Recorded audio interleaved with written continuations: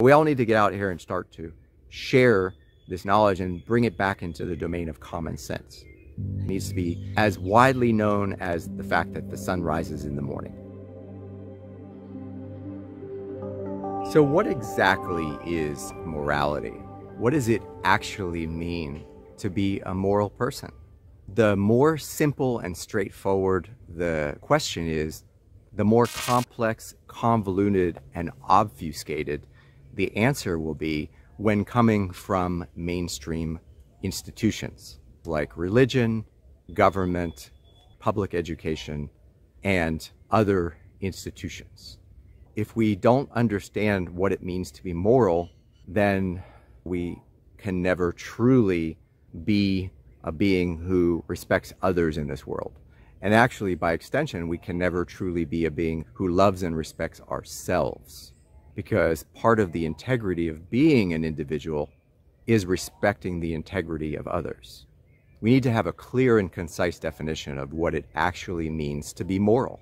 No religion is required, and no belief is required.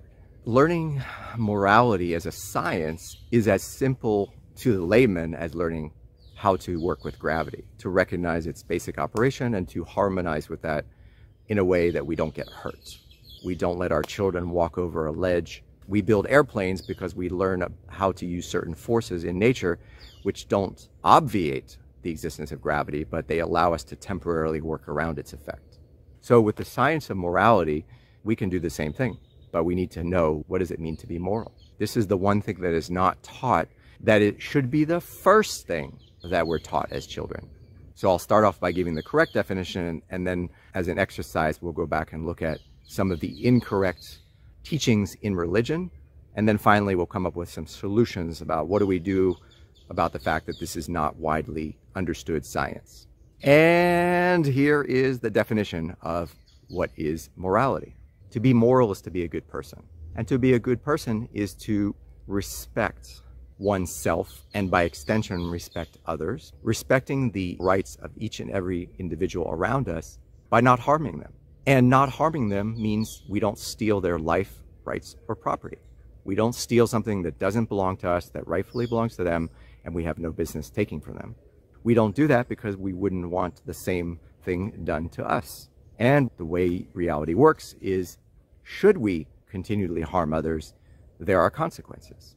As we don't want our shit stolen, we also have a moral duty, as an extension of that, to defend ourselves against any attempt to steal our life, rights, or property. And that, of course, is the principle of self-defense. So there's kind of two sides to morality. Don't harm others, defend yourself. That is the entirety of what it means to be moral. The science of morality is that when we are immoral, both individually and as an entire population, as a species, there are consequences.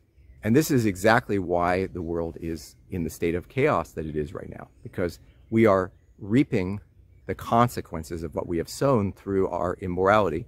And reality, like a giant mirror, reflects back to us the conditions that we create, that we put out. So when we are immoral and we cause others to suffer, we suffer through being enslaved.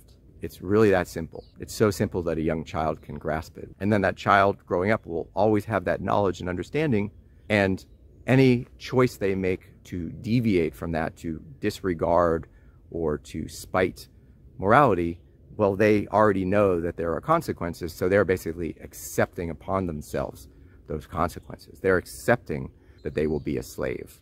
They're accepting that harm will be brought upon them in some unknown way that we can't necessarily always predict or calculate.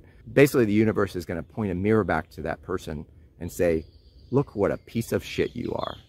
Look what a piece of trash you are, that you can't even respect the rights of others. And it will continually drive that lesson over and over again until that soul gets broken up into oblivion because it refuses to accept such a simple truth, or until finally the heart is opened and that soul becomes enlightened and recognizes and finally accepts the reality of morality, and finally accepts that morality is very simple.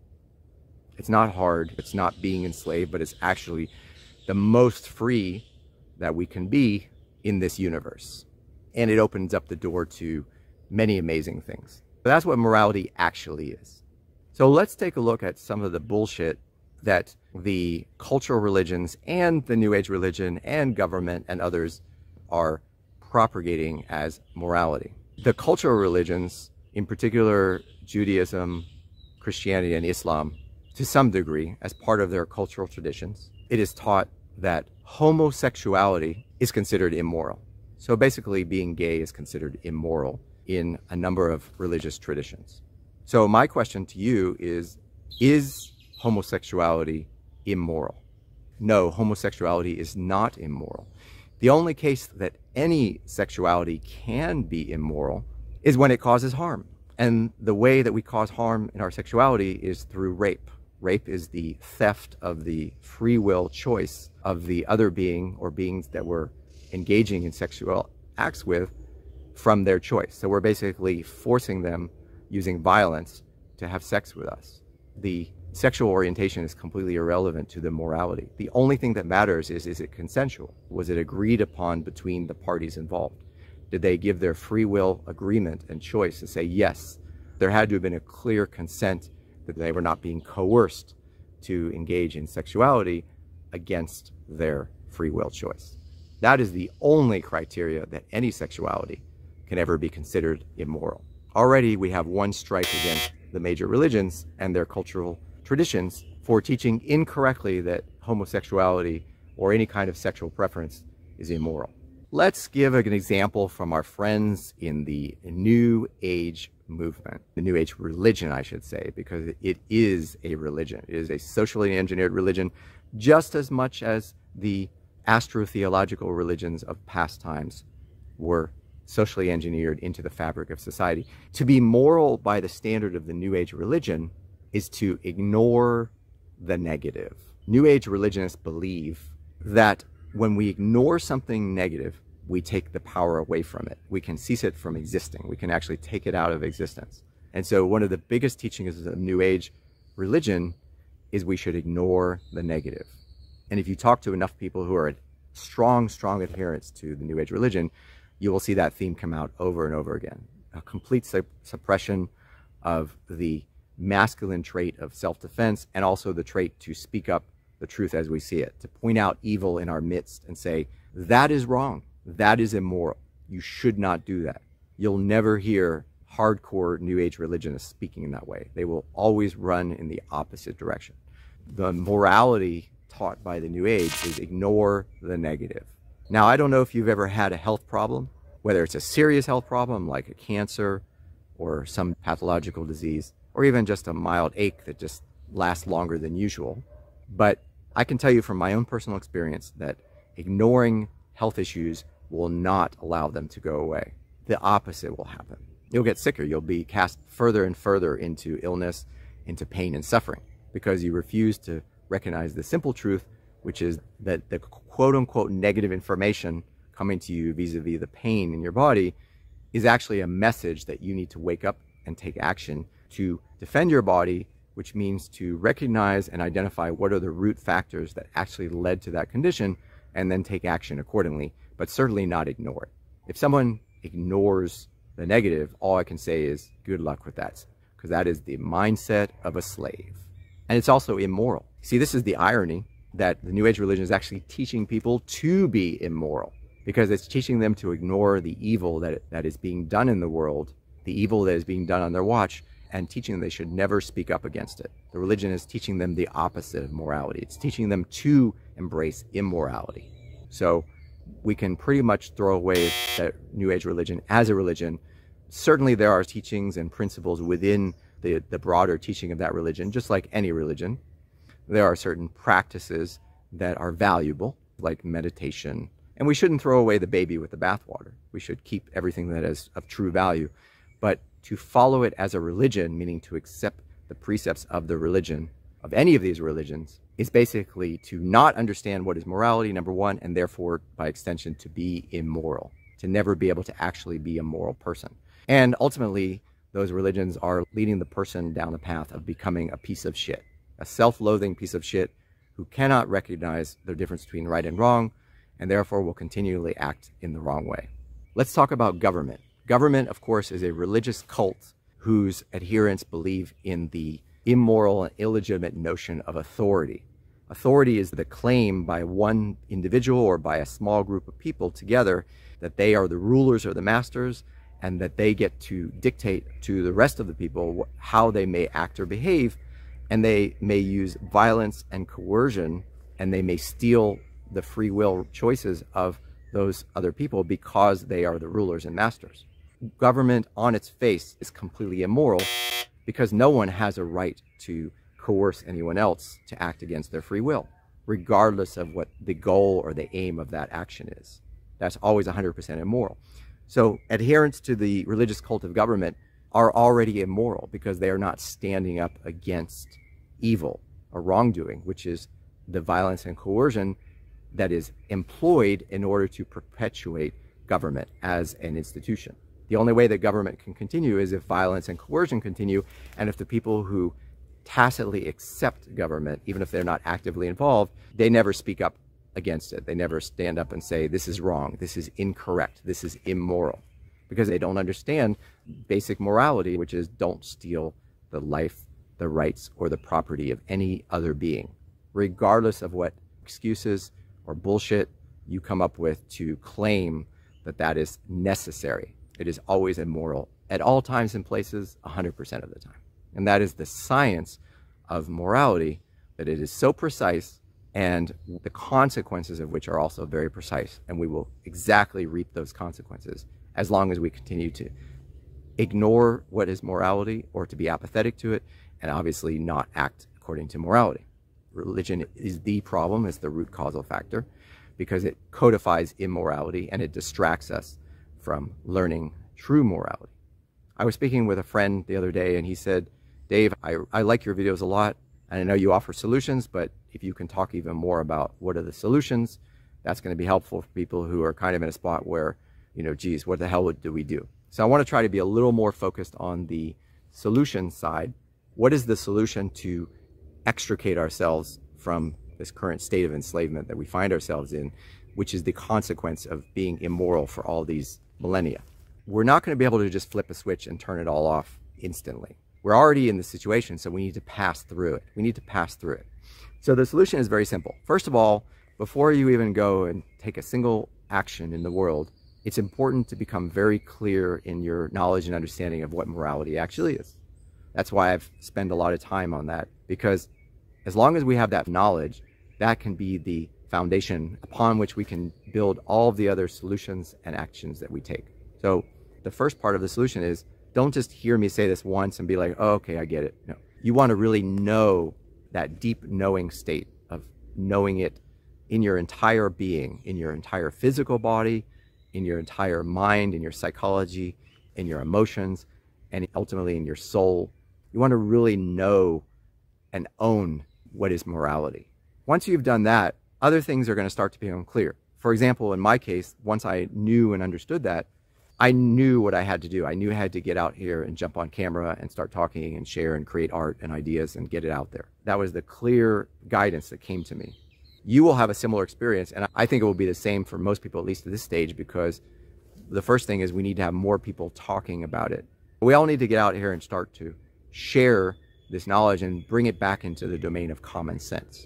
It needs to be as widely known as the fact that the sun rises in the morning and that gravity pulls things down to earth. That's how common sense and basic the understanding of morality needs to be in order for us to really turn this around. And then the next part of it is, within whatever sphere of influence we're operating, we need to put our thoughts and ultimately the actions that we take as a result of those thoughts through a moral filter.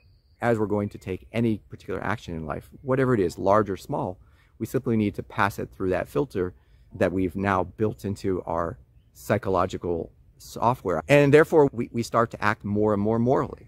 And what's going to happen is, even though we're already in this predicament, and things seem kind of shitty, and they are, and things are still getting worse, we can start to turn it around, because there is a scientifically precise, a mathematically precise formula called the law of freedom that basically says as more and more of humanity becomes moral, then freedom increases proportionally with that morality.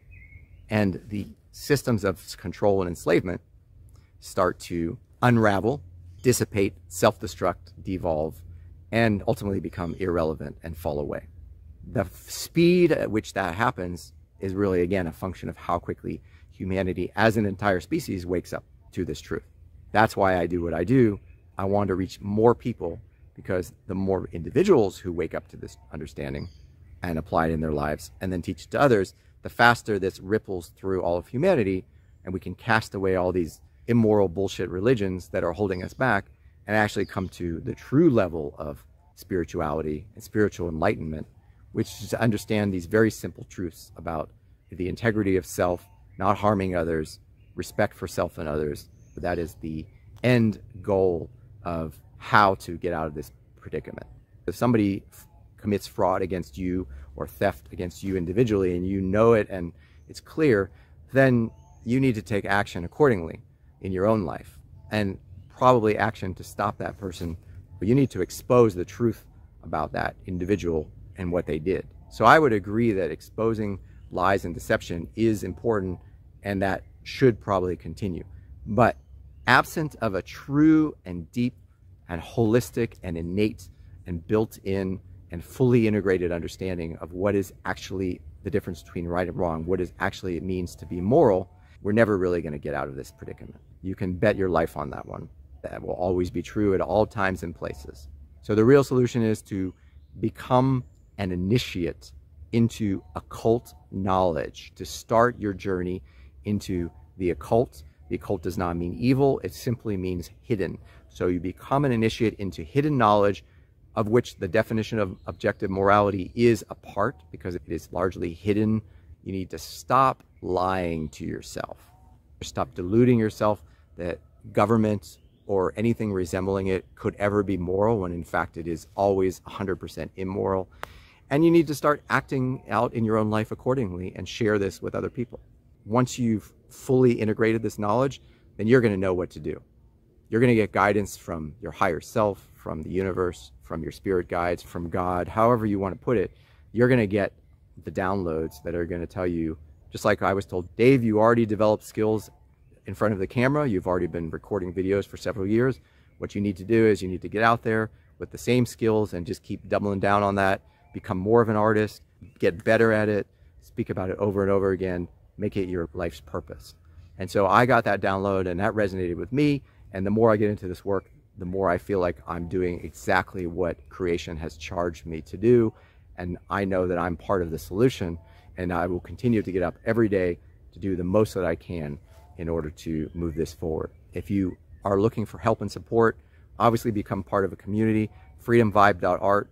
We are a community as well. You can always reach out to me. I have all my contact info, mainly through the website is the easiest way to get in touch with me. You can become part of this community. I'm also a part of a greater community called the One Great Work Network, which was created and is led by Mark Passio, another great teacher of natural law. And just become part of a community so that you can get inspiration from others and encouragement, and you can also collaborate to do more than what you can do as an individual. So learn natural law like it's common sense, almost like you've learned how to drive a car. So you don't even have to think about it consciously. It's built into your hardware and software. I hope you found this video to be really helpful. My website is called freedomvibe.art, where I share principles of natural law that would allow us to change the current human condition from what it is right now, slavery, to one of true freedom. Take action to apply these principles in your own life, and once you've gained enough of an understanding, you've done the work on yourself, start to teach and share these principles with others using your own words in your own way. Also, if you're getting a lot of value and you want me to be able to reach more people, then I want to invite you to help me out by making a 100% voluntary donation to my work and to this project. You can do that at freedomvibe.art/donate. Check it out, get involved, be a true freedom fighter, embrace the values of knowledge and understanding, courage and care, and let's make this happen. Thank you very much.